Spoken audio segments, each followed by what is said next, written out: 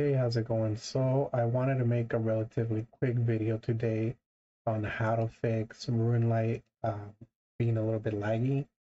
So you do have to keep in mind that sometimes things may be out of your control. So perhaps, the servers in RS might be laggy. So just go ahead and consider maybe switching worlds, especially ones that are um, good for you, right? Based on where you're at.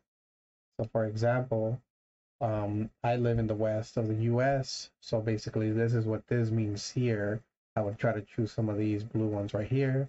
Then if you live in the east, and then of course every other one here as well. You can also go ahead and go to the website. Um, I forgot what the name is, but basically lets you know if there's been reported issues with RS. You can check if maybe it's something on their behalf that way. You also want to make sure that you do have your computer graphic cards updated. So I'll go ahead and post a link in the description where you can go to the Nvidia website. That is, if you're running an Nvidia graphic card. And actually, let me show you that real quick. Okay, so I actually already have it saved here. I'll come and check it every day. Basically, you come to this website here. I'll try to copy the exact same one here. And you just go ahead and search to see if there's anything going on. I have a 3070 Ti, so it's going to search. As you can see, today is the 22nd, and there was a new update about 6 days ago. So when you don't update your graphic drivers, you usually may have quite a few issues.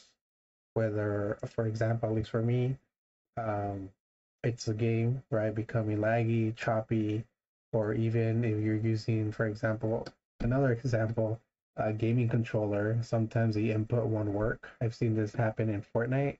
So you're gonna want to go ahead and update your drivers. Um, just go back to RS real quick. So if you're in RS, yeah, you obviously know that there's plugins, but just in case you don't, I'm not sure this is already pre-downloaded, but I recommend you download the GPU and then you go into it and activate it by making sure that this is highlighted orange. So if you don't have it activated, as far as I know, it's going to be using your CPU. The game is anyways. So you're going to want it to use your graphics driver because that's what it's for.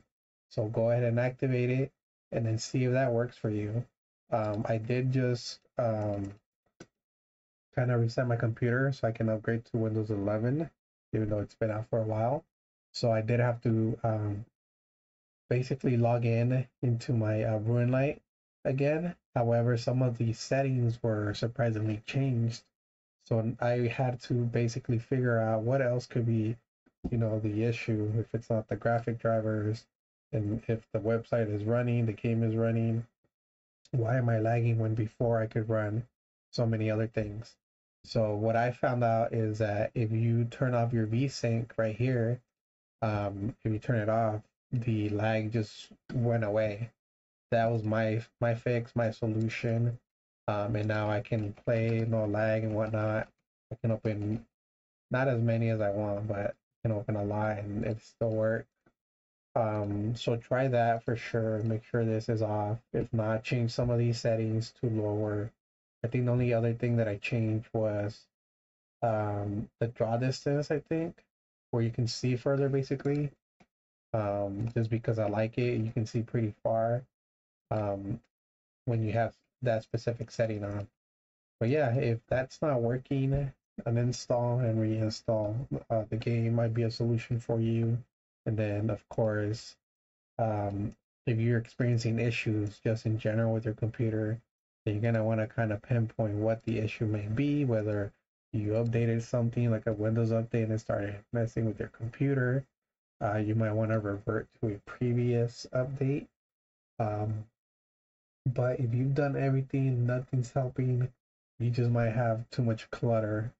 And I strongly recommend you consider now to restart your computer, but of course, save all your files and all that in a external hard drive. You want to make sure you don't lose all your data I have a video actually that shows you how to go ahead and do so.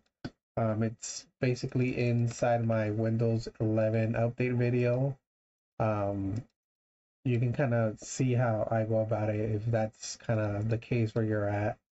But yeah, just kind of pinpoint the issues. Let me know what you're going through. I always try to respond to everybody and help out.